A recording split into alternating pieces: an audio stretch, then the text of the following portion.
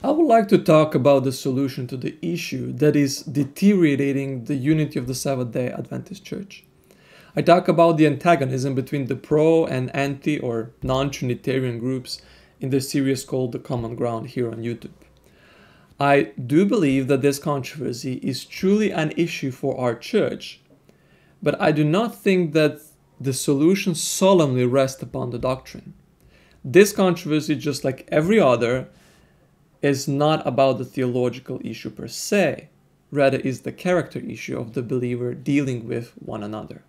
So I'm not minimizing the doctrinal importance, but when the character issues are solved, then the environment for the constructive dialogue will be formed, and that has a real potential to solve theological issues. So I want to share with you a very interesting example that demonstrates this fact. So here's the story. On Facebook, there are many pro-Trinitarian and anti or non-Trinitarian groups, but there are two very active ones. One is called the Heavenly Trio Truth, which is a Trinitarian, and another one is called the Heavenly Trio Revealed, which is mostly non-Trinitarian. I am part of both, and I'm not really active member of any of them. But I observe that both of these groups suffer from the problem of pointing fingers to another. And this is a problem that fuels the antagonism. The Heavenly Trio Truth group is not really a Trinitarian group as much as it is anti-Trinitarian. And most of the posts about they post about inconsistencies of non-Trinitarians. And the most prominent effort to this is the effort of Brother Chris Chung. On the other hand, the Heavenly Trio Revealed group is not much better. There are a lot of discussion of what others believe, and people act as if they could bring as much as inconsistencies of the other groups that group eventually wins. I want to ask you, do you know what God thinks about this? I want to share my opinion here, and I would like to demonstrate one example of dealing with this issue. And I found that, it's a partial answer to God's opinion about this in Proverbs 6, verses 16 to 17. These 6 things does the Lord hate. Yeah, 7 are an abomination unto him. The one is the proud look. Second, lying tongue, and hands that shed innocent blood is the third. The fourth, the heart that devises wicked imaginations. And then fifth, feet that be swift in running to mischief. Sixth one is a false witness that speaks lies. And then the seventh, the abomination in, he that showeth discord among brethren. My problem with the behavior exercised by these two groups is that I cannot know what the other person actually believes. And because I cannot know this, I run into temptation of misrepresenting my brethren. So this always will result with the false witness. We read in Proverbs that God hates the lying tongue. And because of my ignorance, I do not want to be the reasons for discord among brethren. This is abomination to the Lord. God has not called me to be a judge of someone's belief, but rather he called me to be his witness and give reasons for the hope that is within me. So the approach to the same message is very different. So instead of pointing fingers to what others believe, God calls me to be open about my own personal beliefs. And because of the antagonism between these two groups, people conceal what they personally believe and they deal with what other people believe because that's much simpler. But here's the promise that God has given to those who are willing to put their finger down. And we read this in chapter 58 of Isaiah, dealing with the true fast. So in verse 9, it says, Then shalt thou call, and the Lord shall answer. Thou shalt cry, and he shall say, Here I am. If thou take away from the midst of thee the yoke, which is the sin. And then it says, the putting forth of the finger, and speaking vanity. And if thou draw out thy soul to the hungry, and satisfies the afflicted soul, then shall thy light rise in obscurity, and thy darkness be as of the noonday. The verse 10, as it speaks of a physical need, so does it speaks of a spiritual need. So how can I draw out my own soul to the hungry and satisfy the afflicted soul? I have to share the reasons for the hope that is within me. God calls me to be his witness and not of his judge. So we should put down our judgmental fingers of what others believe, and we should speak what God has taught us. So instead of this person says this and that, we should say the Lord says this and that. Therefore, I believe it. And the truth of the matter is that we all can be wrong and mistaken. So when you start to speak of your own beliefs, especially publicly, you're making yourself vulnerable. And that's good. Public scrutiny is a positive thing. And if you care more about the truth rather than always being right, then you will not have a problem of being God's witness. Now, this controversy of what other beliefs recently have been fueled by Brother Chris Chung. So allow me to put aside antagonism that Chris Chung is causing for a moment and show you how constructive it is when you allow yourself to be open about your own beliefs. I want to share with you a conversation I had with Brother Chris Chung when the antagonism is removed from the equation. Chris, he was asking me questions and I was giving him reasons for the hope that is within me. And you will be surprised how Brother Chris was constructive. I hope that this conversation would open eyes to many, especially about the truth and the presence and personality of God, because this is my main objective here. I also believe that this can help Chris as well. So this conversation was from November 19, 2021. I think this is also important to have in mind.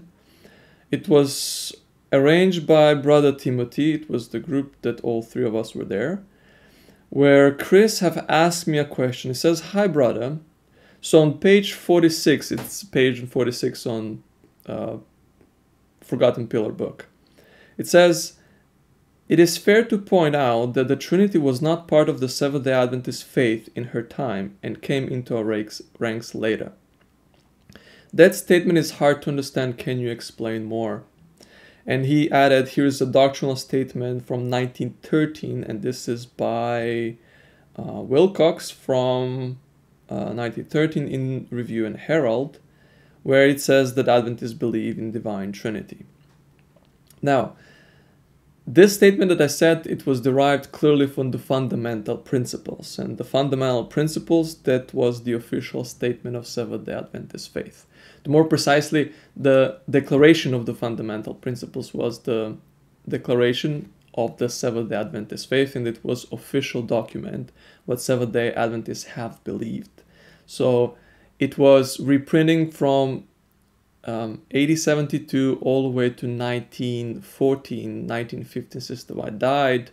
They had it in pamphlets, they reprinted it in yearbooks, and everybody knew that this is what Adventists believe, and so on. But now, comment is that Wilcox's statement does not rule out the fundamental principles. I will not go so deep into that. I will just, if you want to, you can pause video and see if you're willing to read. Okay. So he doesn't understand the statement that at that time, in 1903, the Trinity was not part of Seventh-day Adventist faith, officially. And I say again, okay, it's simple. The Seventh-day Adventist faith in 1903 were represented by the fundamental principles. The Trinity was not part of the fundamental principles. And he says, what Trinity are you referring to? So here are the fundamental principles. Here's the first point dealing with who is one God. As we can read, it says here, as elsewhere stated, Seventh-day Adventists have no creed but the Bible, that they hold certain well-defined points of faith, which they feel prepared to give reasons to every man that asks them. The following propositions may be taken as a summary of the principal features of their religious faith, upon which there is, so far as we know, the entire unanimity of the body they believe. And then there are 28 points. So the first point is that there is one God, a personal spiritual being, the creator of all things, omnipotent, omniscient, eternal, infinite, wisdom, holiness, justice, goodness, truth, and mercy, unchangeable, ever present by his representative, the Holy Spirit. The second point is that there is one Lord Jesus Christ, the Son of eternal Father, the one by whom he created all things. He refers to one God, the creator, by whom,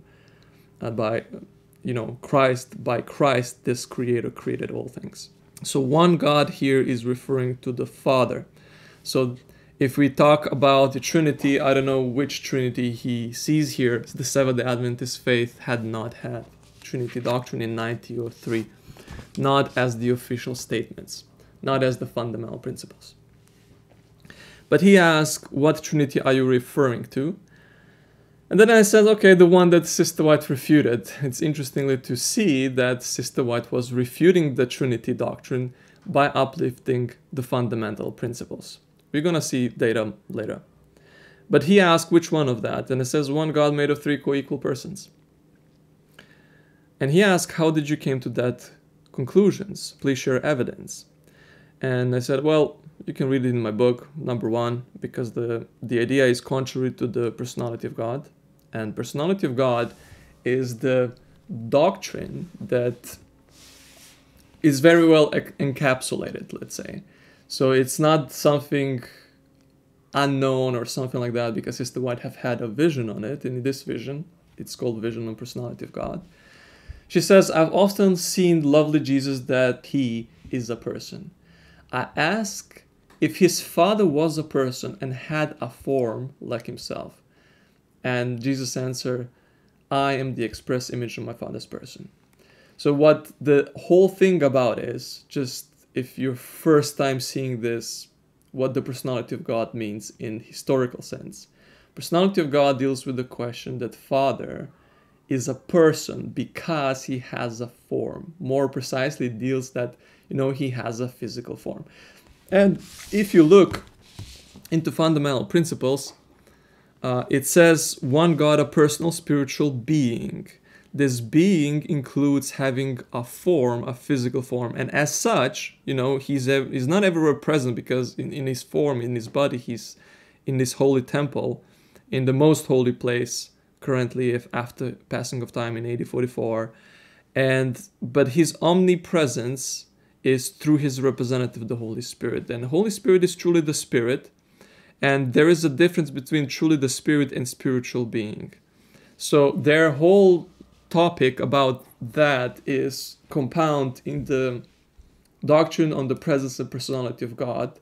And that topic was the thing that Kellogg rejected. He made some, he was departing from that particular doctrine. So we go on with Chris Chung, and it's interesting conversation because it's very productive. There are no antagonism between us. We're just going and sharing what we know and what we believe. I mean, I am the one who shares what I believe, but he is not constraining himself of knowing what he believes as well. So if you drop off one God, not to go in his question what God means. When you say one God, what do you mean? He says one God in John 17, 21, 22.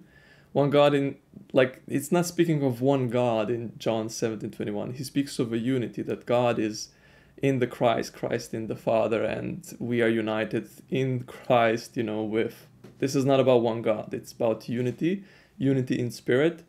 But one God, Bible speaks of the Father, just as the fundamental principles are pointing out in a very simple way. But I'm not going with him into this direction, so I said, you can drop it off. Doesn't matter. The argument on the personality of God is much stronger. And that argument is that one God is one personal spiritual being, one being. And he's not ever present by himself because he has a physical body, but he's ever present by his representative, the Holy Spirit.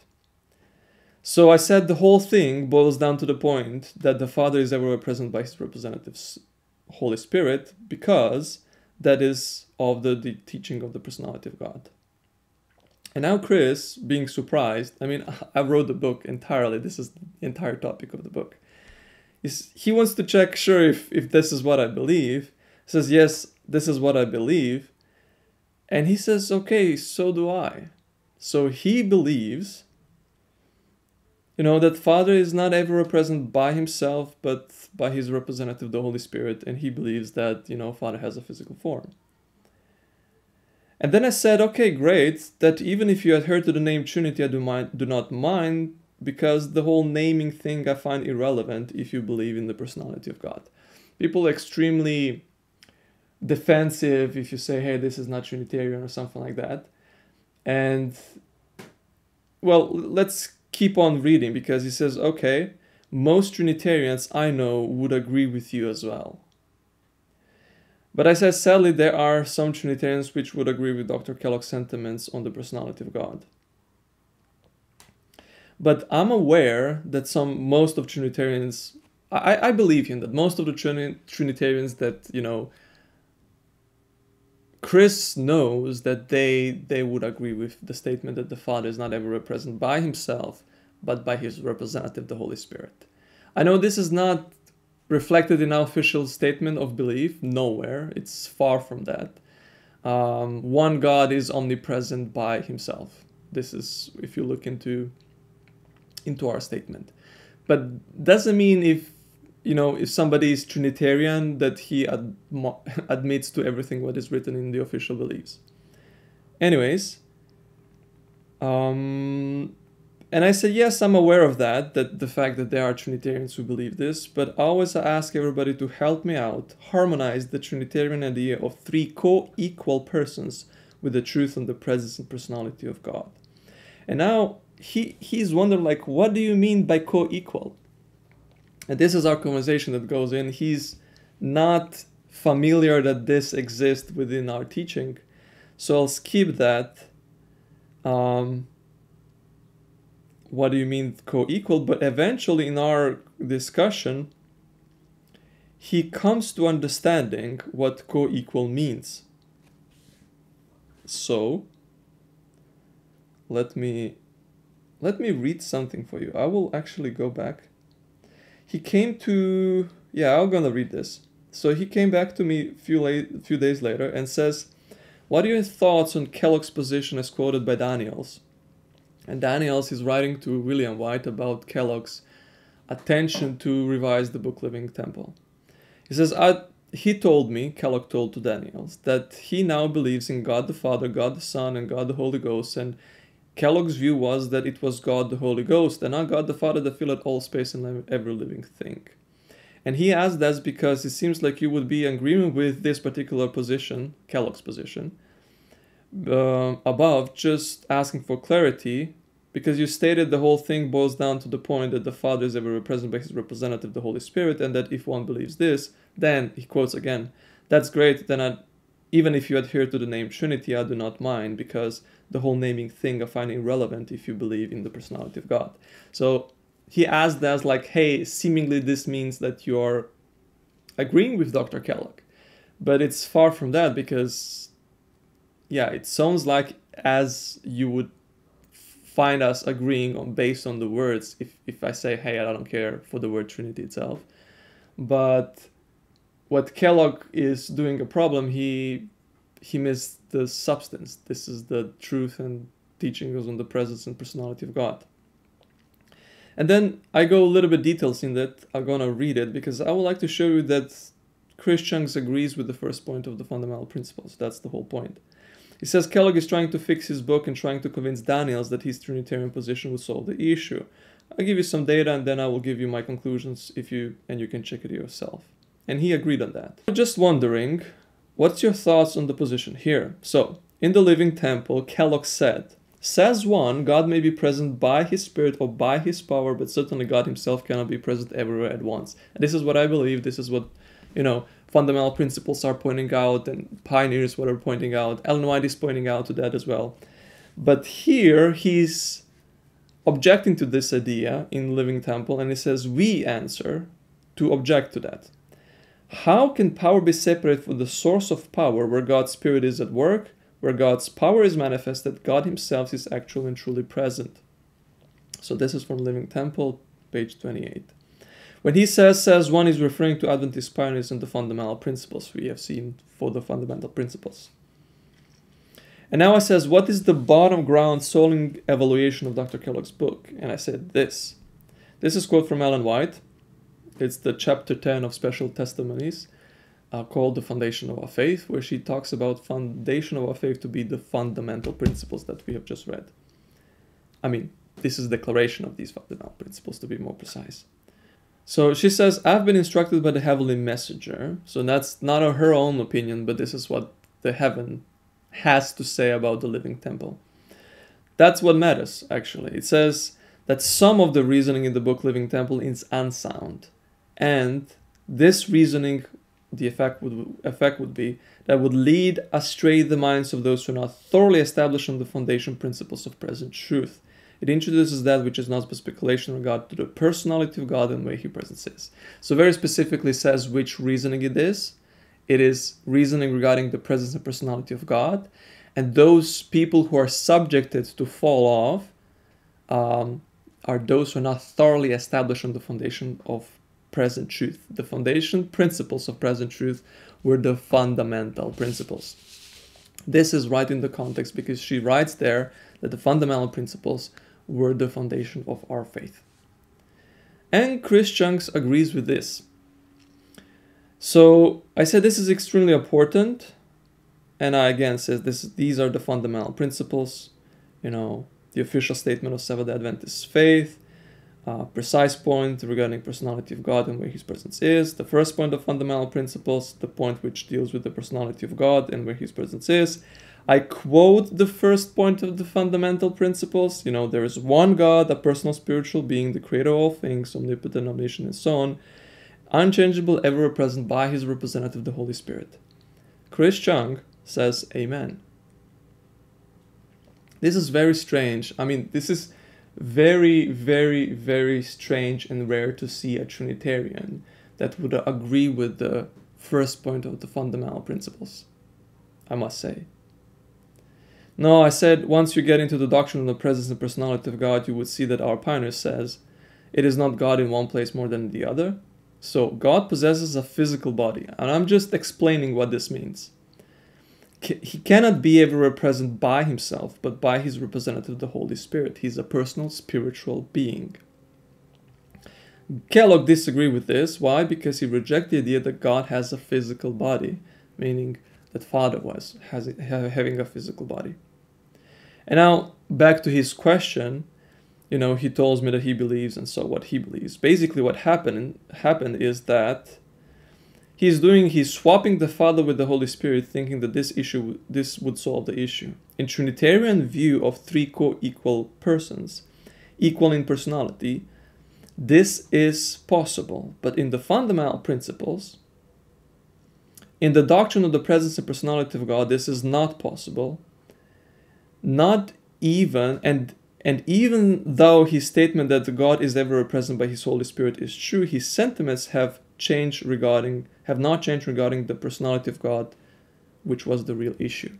But I say there is more evidence that Kellogg's view on the Father, Son, and Holy Spirit are co-equal personality. There are more, which is typical Trinitarian sentiment. Kellogg received rebuke for such sentiment. I said, I'm glad to see this, and he just amen the first point of fundamental principles. So, where Chris Chung have connected some dots, maybe it was not very clear from the beginning what I'm talking about. But he says, okay, so I understand correctly, if I understand correctly, you reject the idea that Holy Spirit has a body and flesh. That's correct. That is Luke 24:39. Jesus says, behold me, behold my hands and my feet, for it is I myself. Handle me and see, for a spirit has not flesh and bones as you see me have. There was Jesus standing in the spiritual body, because it was after the resurrection. 1 Corinthians 15 says, we sow in a natural body and we were raised in the spiritual body. There is natural body and there is a spiritual body. Spiritual body is this body of the angels, because Jesus says that in the resurrection we're going to be as angels. So spiritual body and spiritual being is not the same thing as being the literal spirit. And he compares himself in his spiritual body with the spirit, like spirit has no flesh and bones, as ye see me have. And Chris Chung understands this and he approves this. So right above, from the beginning, it says, I refer to the basic Trinitarian premise that the Father and the Son and Holy Spirit are not a persons in the same way, are the persons in the same way, but they are not. And now he just connects the dots. It says, this is how I understand your statement that the Spirit has no flesh, no bones, therefore is everywhere present. You also reject that the Father, the Son, and Holy Spirit are persons in very same way. He says you also reject this. This is what you mean when you say co-equal, flesh and bones of all three. And because I approve that I don't believe the Holy Spirit doesn't have a body, he says, okay, great, so do I. I haven't met any Trinitarian that believe that the Holy Spirit has a flesh and bones and confined to the body, have you? So I boil down to his statement that, that it's very rare to see from a Trinitarian that doesn't believe that the Father, Son, and Holy Spirit are equal, the persons in the same way, co-equal personalities. So I boil down and I just, affirm this and says, yes, the Father is all the fullness of Godhead bodily. In Son dwells all the fullness of Godhead bodily. The first one is the Ellen White, the second is the Bible from Colossians. While the Holy Spirit has no flesh and bones. All three are persons, but not in the same way because aforementioned sentiment. Ellen White's vision on the personality of God supports this. And Chris Chung says, amen, 100%. It is very, very rarely that Trinitarians do this. Now, he says that he doesn't know any Trinitarian that believes in this, that doesn't believe and doesn't agree with him on that. Which is like very, very, I wish this is true. I truly wish, but you don't get the opportunity that people who do believe this, they express their beliefs in such a way. And mainly because of the antagonism. And that's something that I want to address. So I want to believe Chris Chung that this is the thing that Trinitarians believe, that don't believe in three co-equal persons, although our literature is full of that.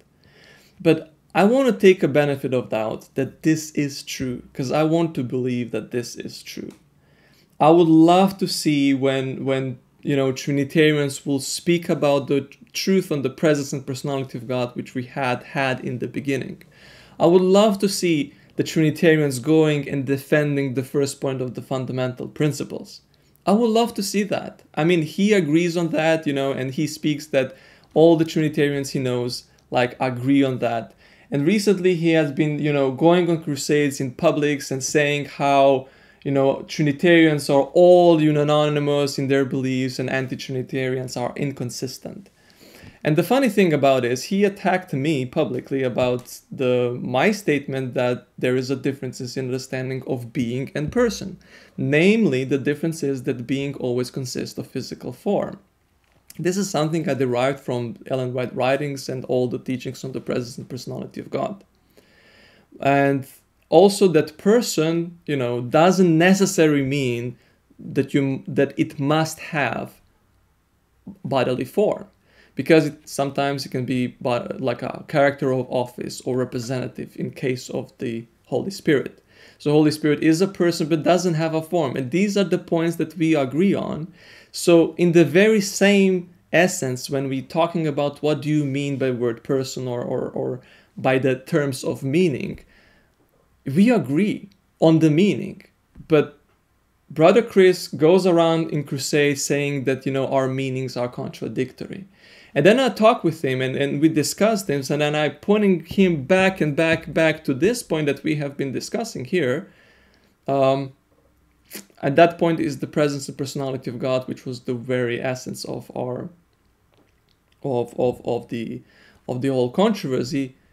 He just goes on, and creating more antagonism, which is, I don't know, you be the judge. But there is, I believe, much bigger issue that is standing here, specifically with Chris Chung, but not only about him, but also with, I've seen and observed in non-Trinitarian community. And this is lack of understanding what the presence and personality of God doctrine actually teaches. If we would focus on that, I believe there could be a unity and mutual understanding. As with the Trinitarians, who are all united, and according to his words, probably they all believe in the first point of the fundamental principles and presence and personality of God, which is not true.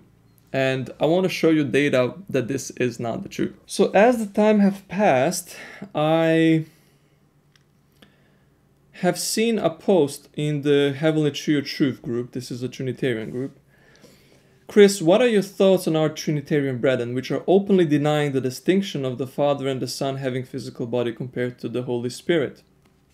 And I left him a link, and interestingly, before lefting this link, he was commenting on that post, not defending the non-Trinitarian brother who was bringing out the understanding, historical understanding on the presence and personality of God, the one that Sister White has defended and Adventist pioneers have held in that beginning.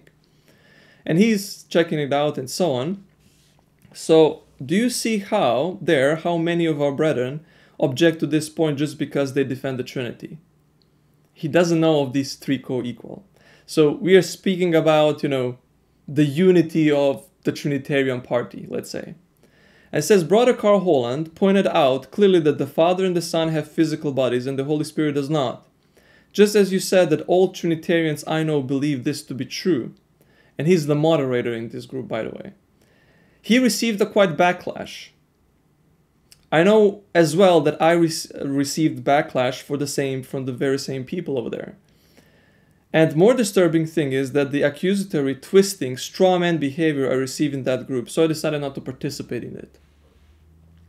It says, could you copy paste a specific comment? As if all comments are there. Problematic.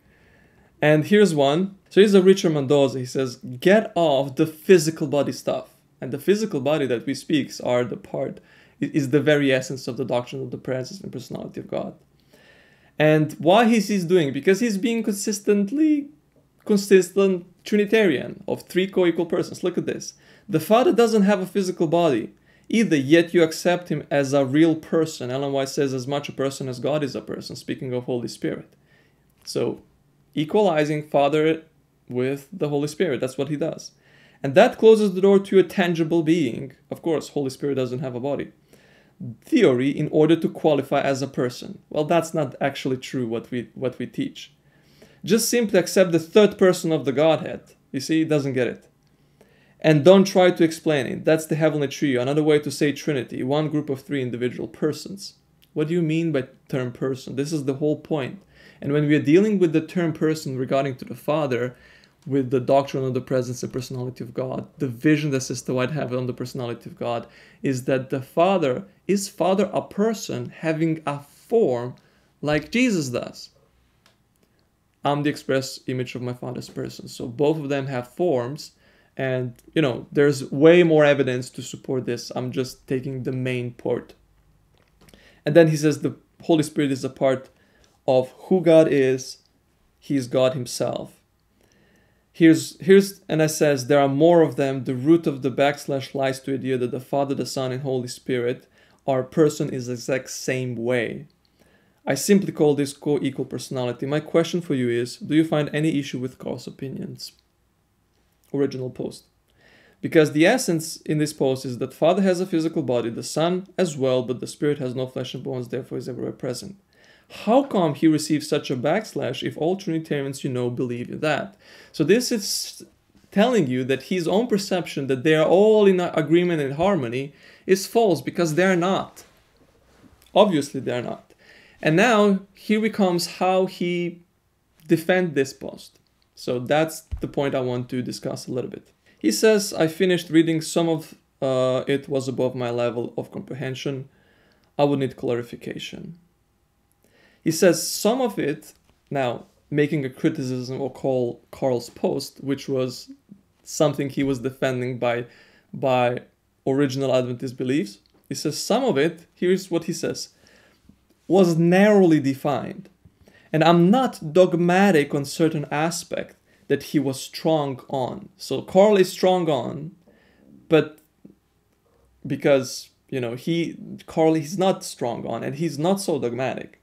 For example, and now he says it specifically, flesh and bones. I'm not sure. I wouldn't be surprised. But then again, I've never seen a glorified body to know what it comprises. Some text indicates items above my comprehension that would be speculation. Also, the Father and Son are able to go invisible. The Father is also manifest in form. We're going to address this. And I addressed that back then, and we're going to look at this. And it says, up until this point, I comprehended everything, agreed with most of it, except personally, I wouldn't be as dogmatic. So here, I'm just giving him what the pioneers have been saying, but I want to give you a little bit of context of what is happening. So because now he's backtracking, because he wants to present like, oh, we're united, we have the same understanding, and etc. I want to show you what do you need to do, what path you need to take, and this is based on data, in order to preserve this unity. So there are clearly people who are spiritualists, who don't accept that God has a physical body. And they don't get rebuked in this group. They got praises. They got taps on their shoulders, like, well done, you're fighting against these heretical anti-Trinitarians, and so on. Because the whole point is, to prove the other side wrong and not to look and search for the truth.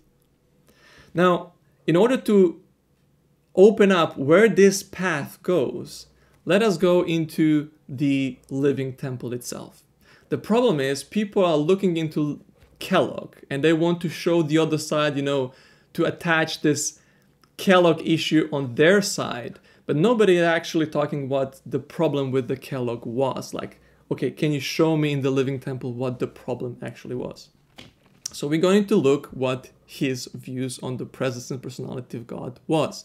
Already we have seen a statement that says one, God may be present by his spirit or by his power, but certainly God himself cannot be present everywhere at once, which is reference to the official belief, Seventh-day Adventist faith, first point of the fundamental principles.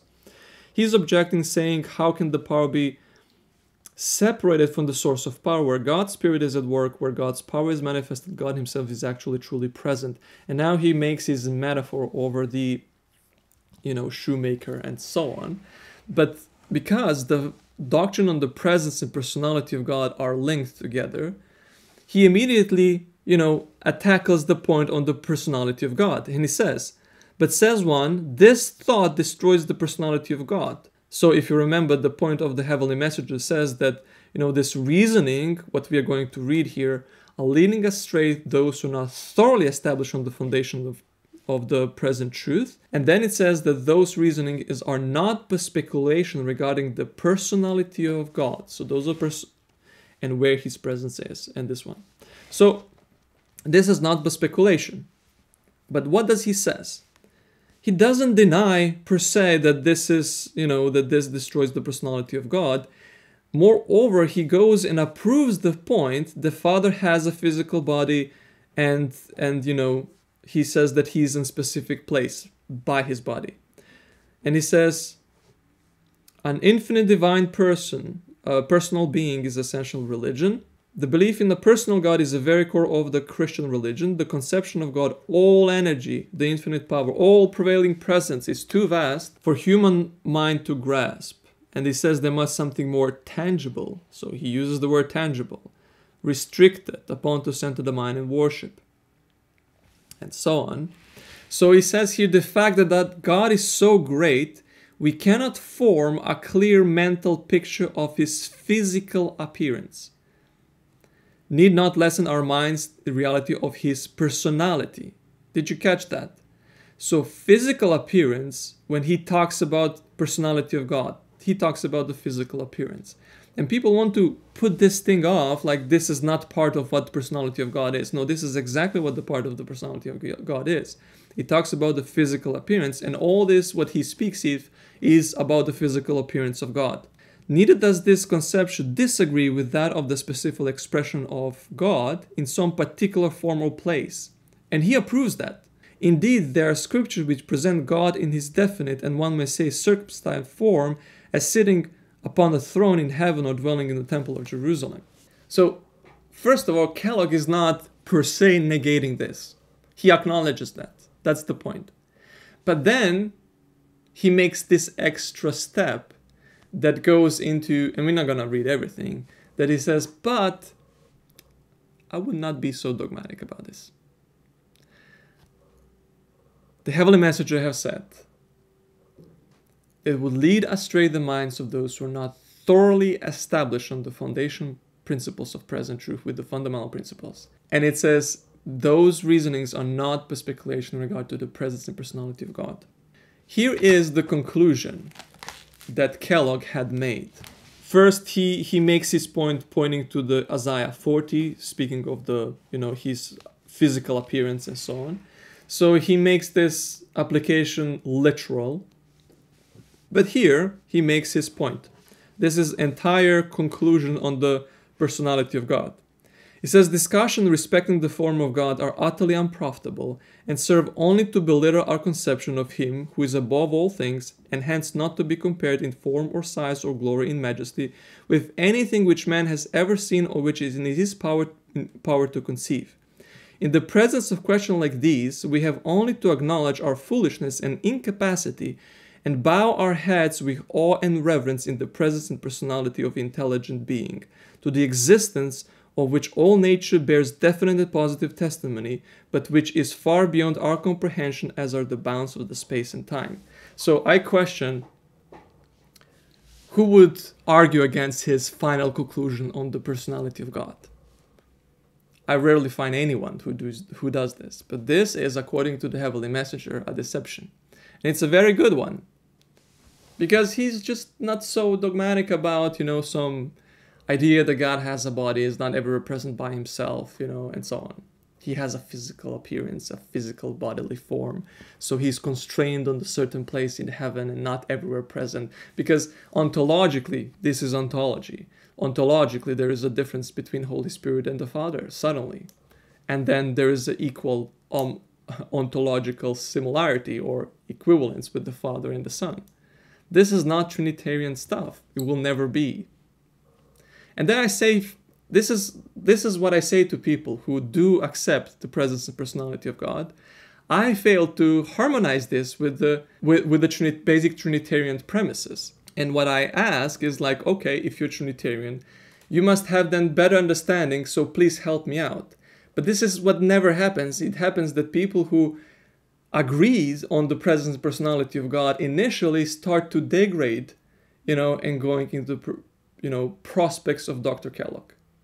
And they think they're perfectly fine, they don't see the differences.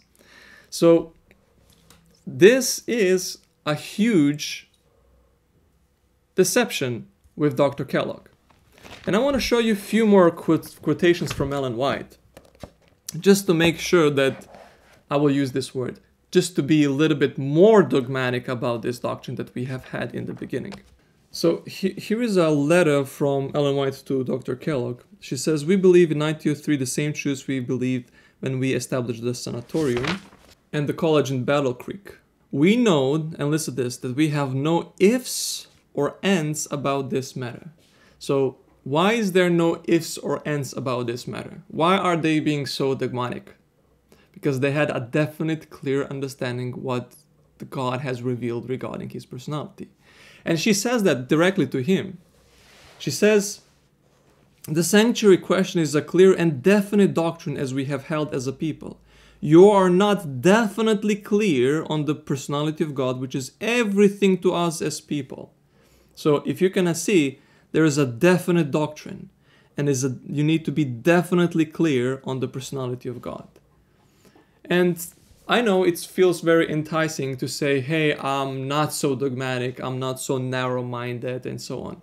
But open up, just go on, open up your views, and you're getting into opening up the views as Dr. Kellogg had. And what happened? We have stepped off from the foundation of the fundamental principles. So people might feel like confused in regard to, like, okay, what is the true solution to this? Like, how I know that I'm not narrow-minded or I'm open-minded and so on. Sister White has given us solution, and I want you to read this for you.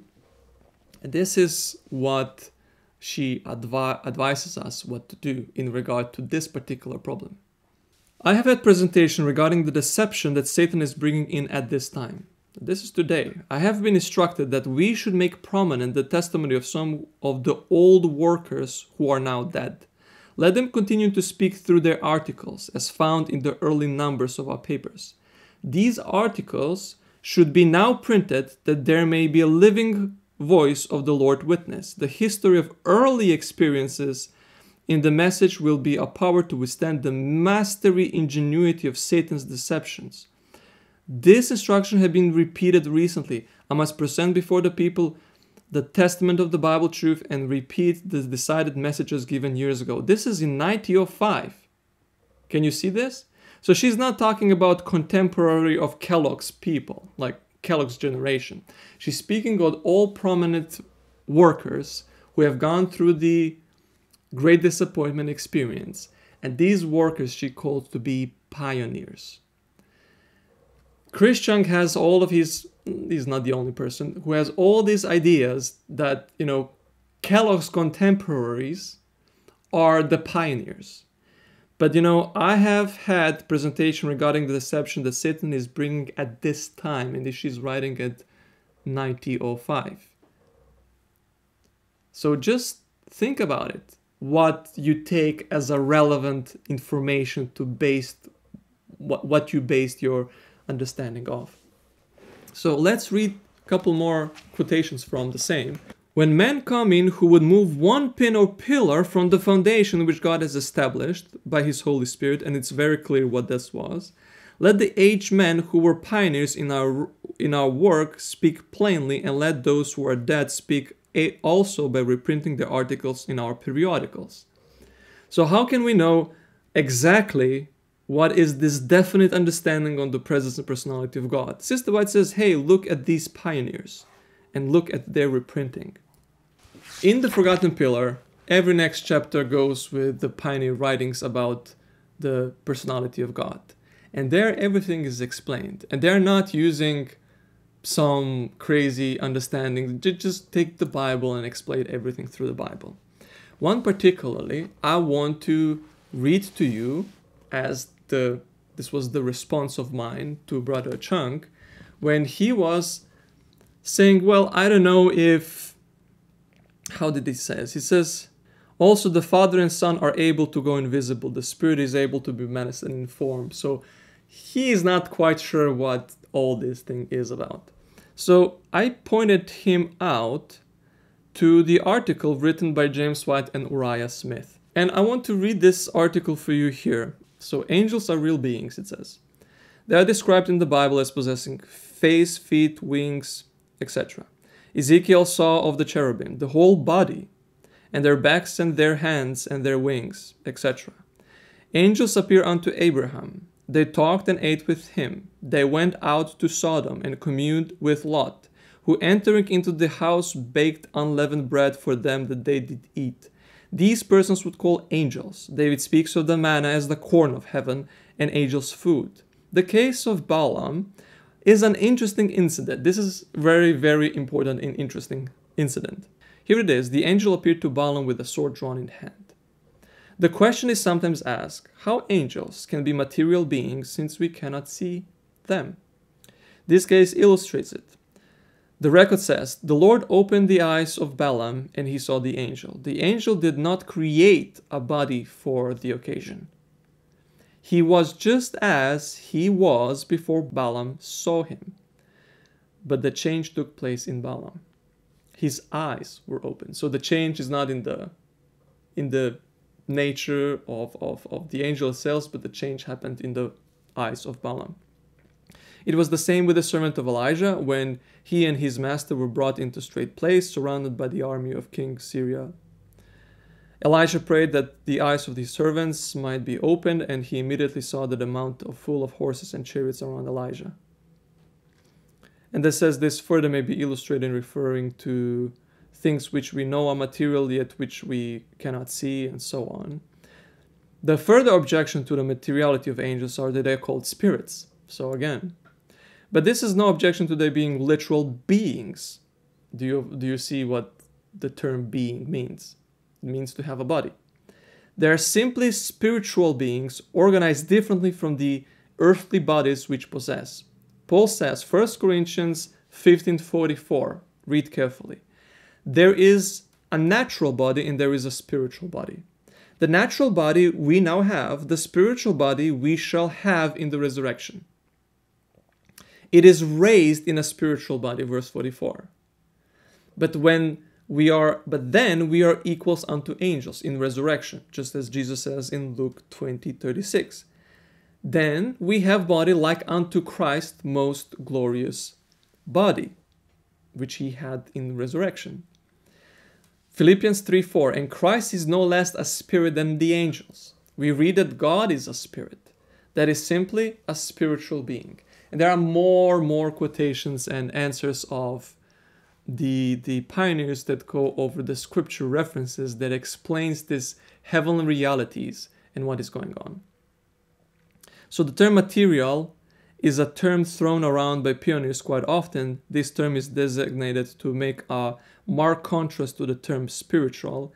You can read this in articles of Personality of God from our pioneers, and if you read my book, you would see how Sister White embraces those sentiments of our pioneers. So thank you for the resources. Do you have Spirit of Prophecy? And he says, I don't see the pioneers as infallible sources of truth, although I think the statements made sense, which is good that he thinks that it made sense. But the pioneers we are talking about are those who have passed through the great disappointment. The pioneers who Sister White called pioneers, not the generation of Ellen White that Chris Chung calls pioneers, are based upon them. He goes and sets his whole belief that being doesn't necessarily mean the physical form, but it always means the same thing as a person. There is no semantics. I mean, I don't mind if you define things differently, but the point of him just to pursue this idea that being and person, the words are one and the same, it's just to show to the world how Trinitarians are united and non-Trinitarians, so those who don't believe in the Trinity, are not united. So he takes syntactics rather than semantics. And we have had this discussion recently on Facebook, which I would like to show you, that has actually, encouraged me to do this video basically. But I want to give a benefit of doubt to Brother Chris, because in recent our discussion, maybe he's completely ignorant of what the true understanding is of the presence and personality of God. And this is what I see through his answers and the ignorance that he displays through the answer. So let me give you the proof of that. So he says that Terry and I believe that there are three persons, here are three beings. Bodily form does not determine whether a person is a person. Personality determines whether a person is person. So this is wrong. I mean, finally to say he's being dogmatic here in this sentence, because, you have this vision of Ellen White that she says, well, I've often seen lovely Jesus that he's a person. Ask if his father was a person, had a form like himself. Said Jesus, I'm the express image of my father's person. So just with reasoning on that, would you take this quote and ask what is the distinct characteristic of marks of personality? The answer is form, the external appearance, bodily form or appearance. True or false? And he says false. Obviously, he doesn't see that this is the doctrine on vision on the doctrine of the personality of God. Because he says false, first of all, paragraph you cited does not mention the word personality. And then he also said here, demons in spirit form are capable of dwelling inside of the human body. When they exited the body of demoniac and entered into the swine, you didn't see physical being crawling out and flying into the swine. Nevertheless, they were still persons with unique personalities of their own. And here is how one ought to put it, and this is, some non-Adventist author, but he has the point of saying that the Holy Spirit doesn't have a feet and eyes and so on. but he calls him a being, which is, in my opinion, not correct. But you remember what I wrote him to personal chat. So the same thing I wrote him in this chat as well. And this is how our conversation had gone. And some brethren were asking, okay, can you tell us what you actually believe? And in his opinion, saying what he actually believes, he said the following. Says some non-Trinitarian seems to think that the person must have a bodily form in order to be a person. So it's not true that he must have, not in order to be a person, but I mean in to be a being. However, these are the characteristics of corporeity and not personality, and he dismisses the personality altogether. All will agree that angels are persons, and when in spirit form with evils, are able to inherit the bodies of human. Note that is the following passage. When the demons left the man's body, you didn't see a bunch of angels climbing out of his offices and flying into the swine. Rather, they exited enter into invisibility. Obviously, the reasons why nobody saw demons flying out from demoniacs to the swines are because, all of people do not see. Like regular, we don't see angels. But just because we don't see them doesn't mean they're not materials. It's just that God has not give us this ability to see the angels around us. Anyways, these arguments which our pioneers have been adopting and which have been constituting the faith of Seventh-day Adventist truth and the foundation do not have any value to Brother Chris. And even if you repeatedly show him, he will not accept this, obviously. So I would encourage everyone, even Chris Chung. I believe he's very, very near to the truth because he says things that are not in accordance with Trinitarian standard belief. And he does have some understanding of the truth. I would encourage him, take the Forgotten Pillar book because I know no other book to recommend that is dealing with this historical understanding what we as a Seventh-day Adventist had believed in the regard of the presence and personality of God. That we understand what have been the issue that Kellogg had departed. And if we could focus on the truth rather than error, we will come to the truth. And I really mean this. If you believe in a Trinity, but you agree on the presence and personality of God, please help me out, as well as many others. If you can harmonize it, I would like to know. That's what I need. So this is the vulnerable part of the entire video, because instead of attacking me like Chris Chung is doing, he's not doing me a favor or Christian duty that we should do to one another. It's like if he has more knowledge, understanding of the presence and personality of God, he should not be his actions like, hey, I don't want to discuss with you, or ignoring the evidences, etc. But rather, he should be of a teachable spirit and show, hey, the Bible teaches this, this, and that.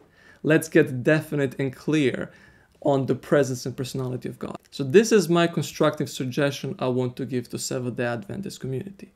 But if they choose to go with antagonism and all this proving on inconsistency among each other, then I don't want to be part of it. That's all that I want to say. Good luck. I will be here and I will talk about the truth that we have had in the beginning and something that is very, very clear from the Bible and the spirit of prophecy. I wish you a lot of God's blessing in the studies. If you have heard something new or something that you think, okay, there is some substance I want to learn, feel free to download the Forgotten Pillar book in the link in the description. May God bless you.